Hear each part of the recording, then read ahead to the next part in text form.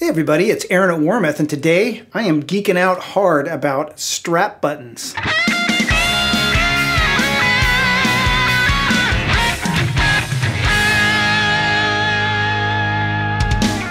So strap buttons are one of those things that I get irrationally emotional about. I'm a big fan of good industrial design and a big fan of having something that is well designed in its simplest form to fulfill its purpose. And when you find something like that, you know, good industrial design where a thing isn't overly complex, it's just as simple as it can be to do its job, it just makes you feel good every time you use it. Whether it's a desk or a kitchen gadget or whatever in your life, those kinds of things are the best. And that's the way I feel about strap buttons. I have very strong opinions about strap buttons, so you'll have to forgive me if I get crabby about the one that you like the best. Don't take it personal. It's just me geeking out way too hard about strap buttons. So let's run down these strap buttons from worst to best, starting with number 10. The crappiest strap button ever designed by man, and that is the strap buttons that came off my Les Paul Classic. I actually have two Les Paul Classics, a 2004 and a 2007. Both had these same kind of strap buttons, and they are utter garbage. Les Pauls are these guitars that are notoriously heavy, notoriously prone to headstock breaks, and they put these little itty-bitty, teeny-tiny strap buttons on them. But at least all the edges are round, so straps will slip right off. And at least it gets mounted on an outside curve where the strap button is almost kind of facing upward. It's like, come on, did anybody even use this before you started screwing them on these expensive guitars? Utter garbage. Number 9, the Grolsch Washer.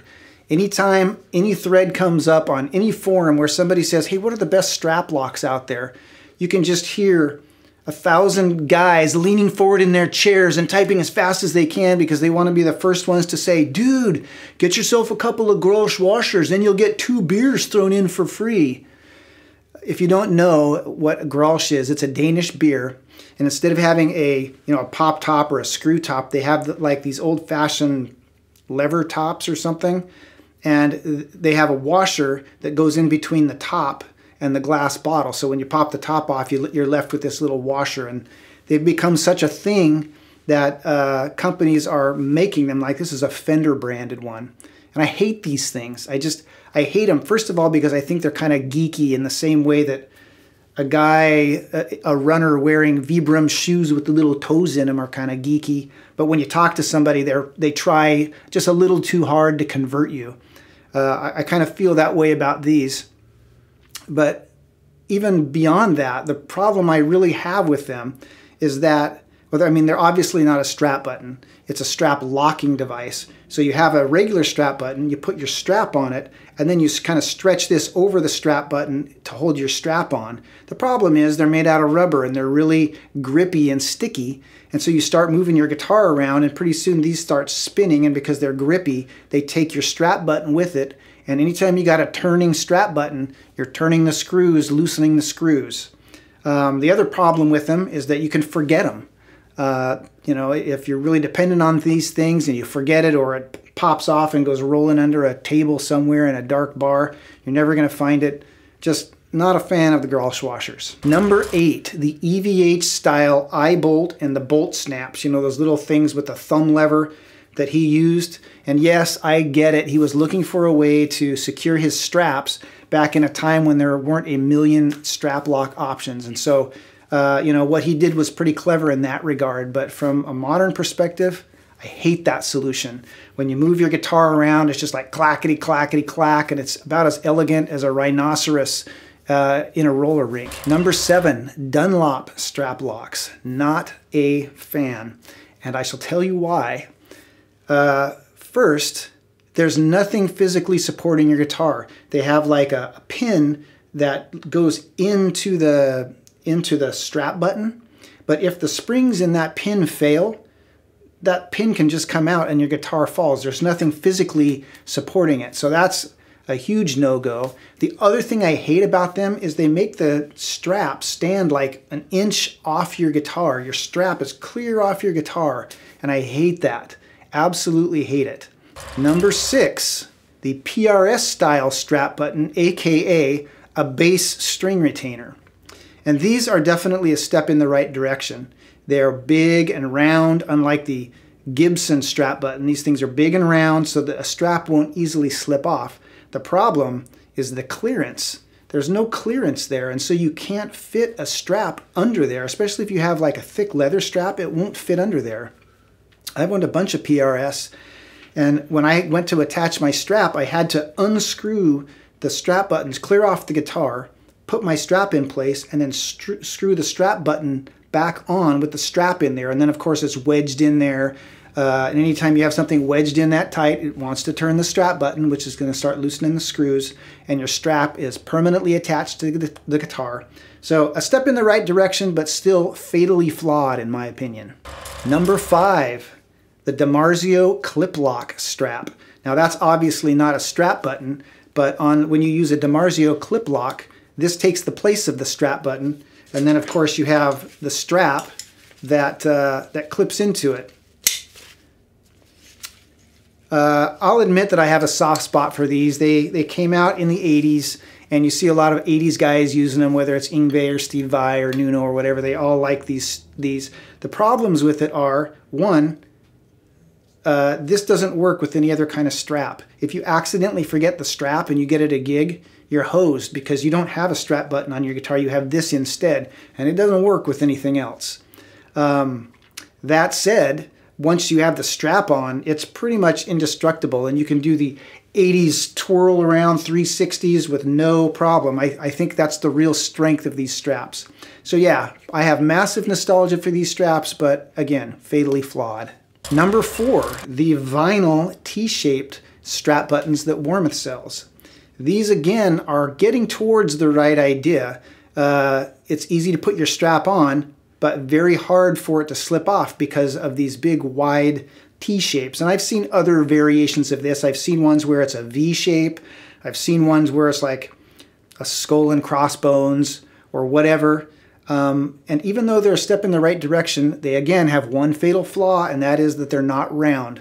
That means that this can start spinning. It has these edges to start spinning, and again, anytime you got a strap button that's spinning, you got a screw that's spinning, and it's eventually going to work itself loose. So again, step in the right direction, but not my jam. Number 3, the standard strap button you've seen a million times on a million guitars.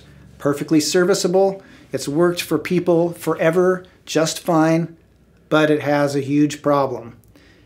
Once your strap is on there, if it decides it wants to work its way off your guitar, the underside of this strap button is like a perfect ramp right to the lip of the button. It gives your strap a perfect avenue. Like it's like, you want to come off? Here, let me show you the way. And it just leads the strap right over the lip of the guitar. So that's my problem with the standard strap button.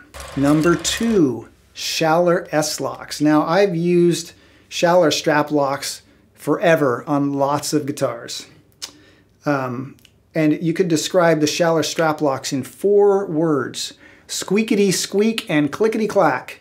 Fortunately, about a year, maybe even 2 years ago, Schaller completely redesigned their S-Locks, and this new design is fantastic. They solved all the problems that people had with the old version. And now they are much quieter, and unlike Dunlop's, they have this little piece right here that actually cups the strap button. So if the spring mechanism here were to fail, you still have something physically supporting your guitar. If you are into strap locks, these are the best on the market in my opinion. And number 1, the oversized strap button. This is the winner. I have replaced every strap button on every guitar and bass that I own with these. You will not find a guitar in my house that doesn't have these on them. And I shall tell you why. They are the easy on, difficult off design, where it's big and round and has so straps don't easily slip off. Unlike the PRS style, there is plenty of clearance along the edge for a thick strap to fit in there with no problem. Unlike the standard strap button, the back is completely flat. It doesn't have that angled taper leading the strap to the lip of the button. It's perfectly flat under there, very difficult for a strap to come off. I have gigged extensively with these things, and when I perform live, I get pretty animated. I've never once had any guitar slip off the strap with these buttons. And the other cool thing about these oversized strap buttons is that Warmoth now sells them. You can get them right through Warmoth. I used to get these from a different source, and that source is no longer providing them. So Warmoth searched high and low and found a source for these, and they are now available on the Warmoth site, along with some of these others, along with the standard strap buttons, the Schaller S-Locks, the vinyl T-style strap buttons. Those are all available on the Warmoth site. So now I want to just show you some close-ups and do some comparisons of these buttons so that you can see exactly what I'm talking about. So for example, this is a standard strap button. This is the Gibson strap button, and you can see how much smaller that is. It's just tiny in comparison. It's the smallest strap button there is on the biggest, heaviest guitar there is. Gibson strap button, don't even want to see that anymore. We're just going to put it out of frame. We want to forget it exists. If you compare a standard strap button to the oversized strap button, if you look at them from the side, you can see the difference here. The standard strap button has this angle on the other side that leads right up to the lip. It's just makes it easy for the strap to slip off, whereas the oversized button is perfectly flat on the back. There's no angle there, so it's much harder for the strap to slip off. If you compare the oversized strap button to the PRS style, you can immediately see how much more clearance there is. The oversized strap button has way more clearance between the body. I hope you can see that.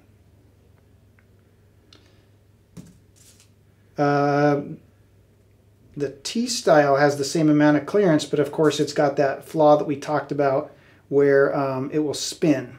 And to sum up, these are my top two picks. If you prefer strap locks, then these redesigned Schaller S-Locks are the way to go. This new design eliminates all the funky noises.